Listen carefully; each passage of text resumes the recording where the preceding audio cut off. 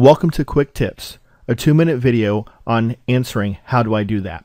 In this quick tip, we're going to look in Excel and how we can autofill some cells with some data.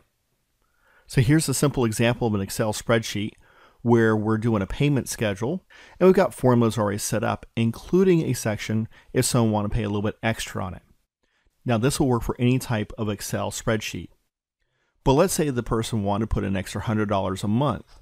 Well, that's real easy. They could type in here $100 and it modifies all the information on down the line.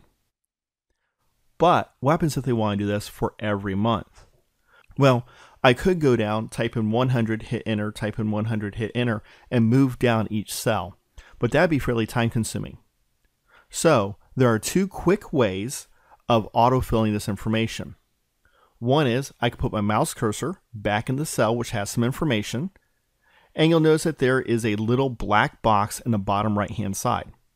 If I click on that box with my mouse cursor and drag it down, you'll notice it fills in for that whole selection.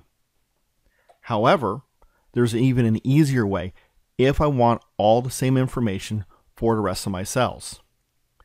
And that is I will simply double click on that black box and will autofill for all of my cells all the way down. And you notice it goes until the very last row that has information there. So it makes a nice, easy way to autofill some information.